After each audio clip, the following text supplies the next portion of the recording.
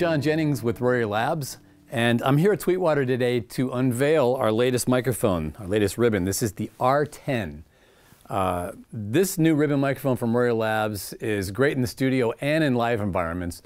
It's somewhat derivative of our R-101 microphone in that it has the R-101's silicon grommet mounted ribbon transducer. So if this microphone ever takes a fall, instead of the ribbon being jarred very hard, it's got some movement, and that'll keep it from being damaged, help keep it from being damaged.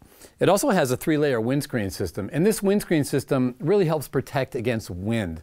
So if somebody does something, blows into it, or you're doing an outside gig and you get a lot of wind in it, that windscreen protection keeps the ribbon from being damaged very effectively. It cuts down on bass a little bit too.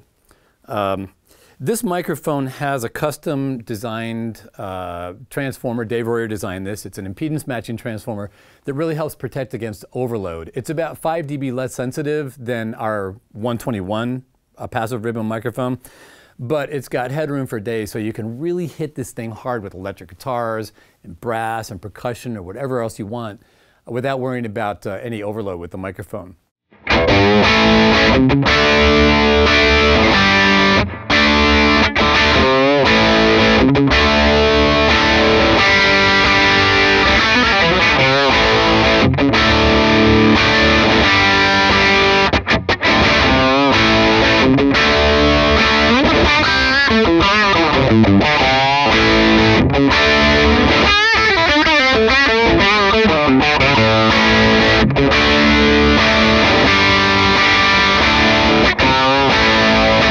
So the thing that really sets this microphone apart, though, is the price, $499. You can pick this up for $499. It has a 5-year warranty. The first free ribbon is free within the first year. You have to warranty the microphone when you buy it to get that. It is an excellent ribbon microphone for that price. It's not a 121, but it is in that family. When you A/B the microphones, you really get that similarity. This is an excellent ribbon at that price point.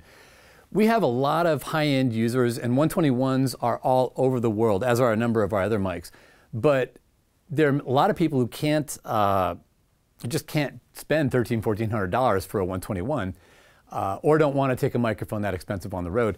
And this microphone is the answer to that. It's a much more affordable mic. It's great on live applications. There are a number of bands that have tried these on the road and love them.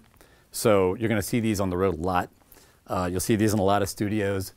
They sound great on acoustic instruments. You just need a microphone pre that's got enough level to get up a little extra gain because it's 5 dB less sensitive than the 121. But it's, like I said, it's really designed for electric guitars, brass, percussion, drums, and applications like these where you want the natural body and fullness and that like here's like your ears sound of a ribbon microphone. I was an electric guitarist for years, still am. And I love putting this thing on a cabinet because you get all the nuances, you know, when you mute the string and you get that funk funk from the speaker popping. You pick that up with ribbon so well, and this is no exception. You really get all that stuff. It's a beautiful sounding mic. So you can check out the R-10 on Sweetwater's website and find photos of the mic in action. Here's some audio recordings. And also speak with your Sweetwater sales engineer to get any more information on the microphone. Thanks.